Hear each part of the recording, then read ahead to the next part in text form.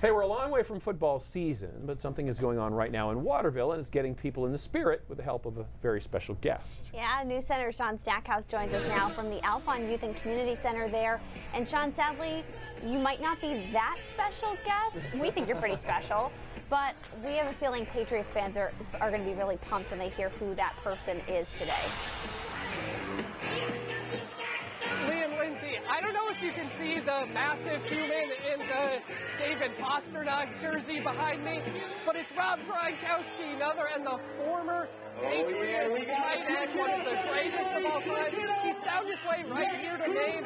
We are here at the Alfond Youth and Community Center, where later tonight they have a fundraising dinner, but today Gronk is taking the time to spend the afternoon with some local kids in the area.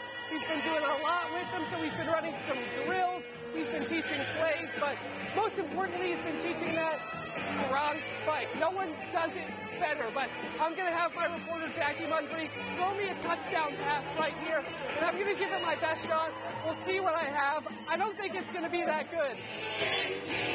Yeah, not that great, but at least I gave it a shot. All these kids are even better than I am. No one can do it better than Gronk, of course. And Lee and Lindsay, I think that I would really like to see both of you give it a shot. How's it work for you? I'll send it back.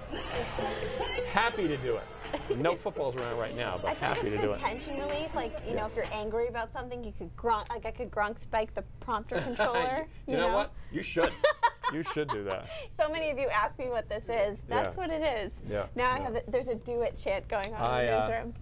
Do it is right.